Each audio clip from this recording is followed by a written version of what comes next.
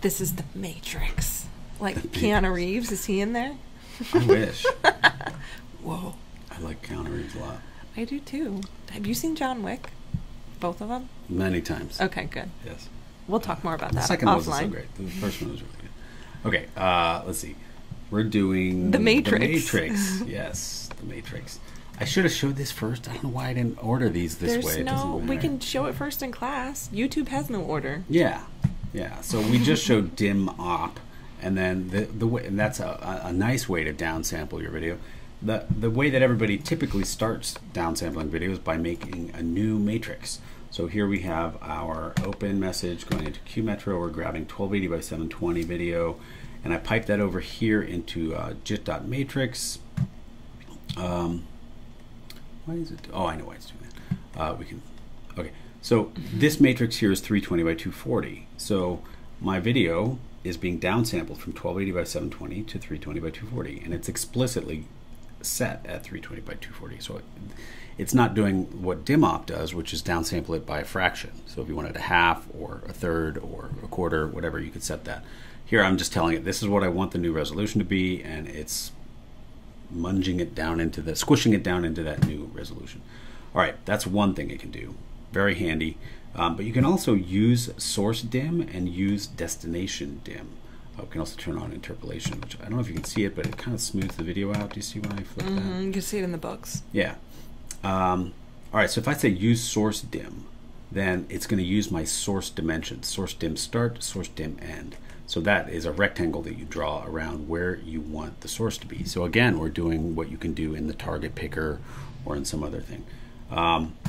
So if I say use source dim, now it's doing left, top, right, bottom. Now it's not showing you the rectangle, but we are defining the rectangle of the source we want to use from the incoming matrix. We could either or also use the destination dim, which says where you want the video to be displayed. So that's also done by drawing the telling it the rectangle, the XY coordinates of the upper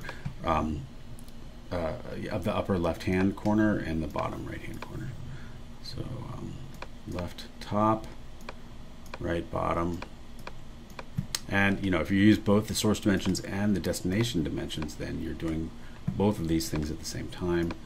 And the only reason I have this TL clear here, so this is a trigger message, and it's sending the clear, it's sending the word clear right before it sends the new list of matrix pixels. So L stands for list, and whatever the video frame that comes in, it can be represented as a list of pixels, and it's going to draw those. So basically TL clear just says right before you draw the new frame to the screen, clear the screen. If you don't have that, here's what happens. I'll just bypass that and draw it in here. Now when you have your use source dim and use destination dim turned on, if you were to move your destination, it's gonna not be nice about redrawing the background, right? Which is kind of cool. I mean, maybe you could take advantage of that, but that's why I have the clear message here. So trigger list clear is just kind of a goofy way of saying right before you draw the new frame to the screen, clear the whole screen, and then it clears all that out. So okay, very handy. This is the standard JIT JIT matrix is like the Swiss Army knife of all of jitter, sort of revolves around this JIT matrix object. So we're good? Yeah.